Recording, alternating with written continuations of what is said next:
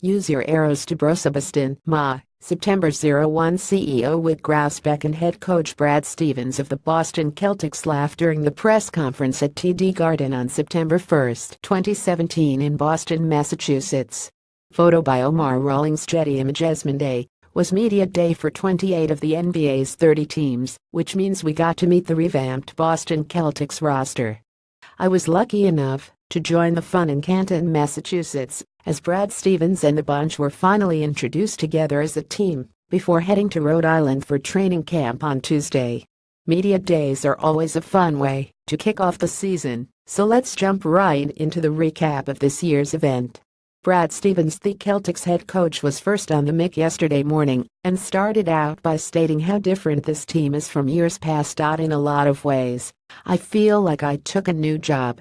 Stevens has just 4 players returning from last year, putting him in a unique situation for a coach returning from an Eastern Conference Finals appearance. Excitement seemed to be his motto, however, as expectations are sky high entering the season. He touched on Jaylen Brown as well, saying that they'll need the 20-year-old to be a lockdown defender for them this season. Let's turn our focus to the Cal product. Use your arrows to browse.